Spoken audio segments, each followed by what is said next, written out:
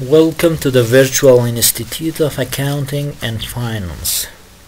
Today we are going to start our studying with ACCA Paper F1, Business Organizations and Their Stakeholders. Before starting and continuing with this lesson, I'm asking you that please go to the summary file, which is a separate video, in order to have the map and the track from your journey through paper F1. In chapter 1 we are going to study about business organizations and their stakeholders. Organizations develop out of the need of coordinated work, but this can be achieved in different ways. In this chapter we will also look at the different types of organization, the objectives, policies, procedures, and management leadership style of an organization will all be influenced in part by its stakeholders. Different stakeholders groups have different degrees of power and interest, and management must respond to each in a different way. The topics in first chapters are 1. Purpose of business organizations. 2. Types of business organization. 3. Stakeholder goals and objectives. We are starting with the first one, Purpose of business organization. Lesson 1, Purpose of business organizations. Part 1. What all organizations have in common. An organization is a social arrangement which pursues collective goals, which controls its own performance, and which has a boundary separating it from its environment. Here are some examples of organizations. A multinational car manufacturer like Ford, Toyota, and many more.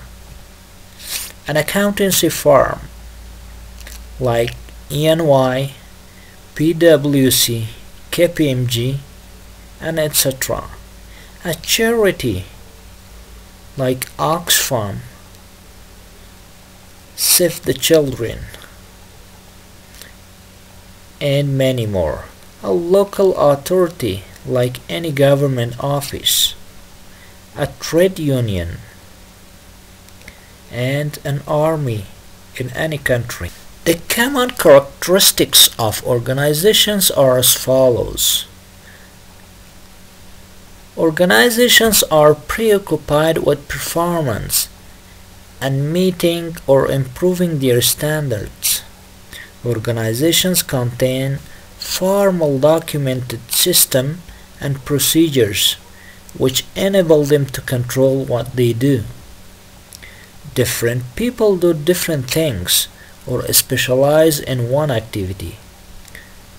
They pursue a variety of objectives and goals.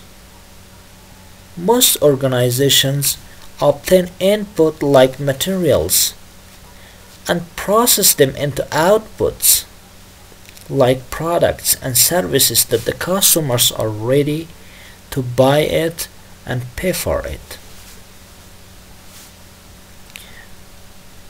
Chapter 1, Part 2. Why do organizations exist? Organizations overcome people's individual limitations, whether physical or intellectual. Organizations enable people to specialize in what they do the best. Organizations save time because people can work together or do two aspects of different tasks at the same time. Organizations can accumulate and share knowledge. And organizations enable synergy. By building together two individuals, their combined output will exceed their output if they continued working separately.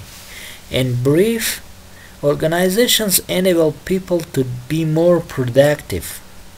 An organization can achieve results which individuals cannot achieve by themselves.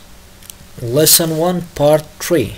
How organizations differ. The common elements of organizations were described in Part 1. But organizations also differ in many ways. Here are some popular and possible differences. Ownership. Some organizations are owned by private owners or shareholders. These are private sector organizations. Public sector organizations are owned by government. Control. Some organizations are controlled by owners themselves, but many are controlled by other people working on their behalf. Some are indirectly controlled by government-sponsored regulator. Activity. What organizations actually do can vary enormously. They could be manufacturing organizations, for example, or they could be a healthcare service, profit or non-profit orientation. Some businesses exist to make a profit. Others, for example, the army, are not profit-oriented. Legal status. Organizations may be limited companies or partnership. Size. The business may be a small family business or a multinational corporation. Source of finance. Businesses can raise finance by borrowing from banks or government funding or issuing shares. Technology. Businesses have varying degrees of technology use. For example, computer firms will have high-use technology, but a corner shop will have very low use. Lesson 1, Part 4. What organization does? Organizations do many different types of work. Here are some popular and examples. Agriculture. Agricultures are producing and processing food. Manufacturing. Manufacturing organizations acquire raw materials and by the application of labor and technology, turning them into product. Extractive raw materials. Extractive organizations are extracting and refining raw materials, like mining companies. Energy. Organizations involving in energy are converting one resources like coal into another like electricity. Retailing or distribution. These type of organizations are delivering goods to the end consumer. Intellectual production. Intellectual production organizations are producing intellectual property like software, publishing, films, music, and etc. Service industries. Service industries companies and organizations including retailing, distribution, transport, banking, various business services like accountancy and advertising, public service like education, medicine, and etc.